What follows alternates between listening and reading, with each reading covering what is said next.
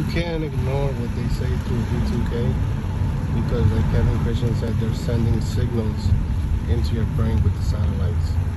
All right, and the satellites are tuned to your biological brain frequency, and that's how they have remote access to your brain and your body, because they're attached to a computer where they're mapping your whole body and brain and doing things to it. Mainly they do this to intelligent people, MK Ultra, because they're jealous, and basically they do it to their celebrities too. But the fact is, they use the celebrities to become rich.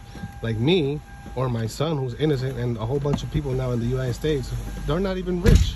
They're not rich, they're not making money, they're not famous, but yet they're being tortured by the same MK Ultra Illuminatis. They're being killed because these faggots decided to say, New World Order, where we're gonna dominate and hive mind everything and everybody in this world.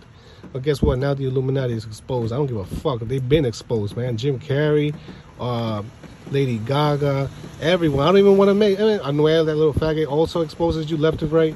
Man, you think I'm exposing you, you stupid bitch? Get the fuck out of here with that.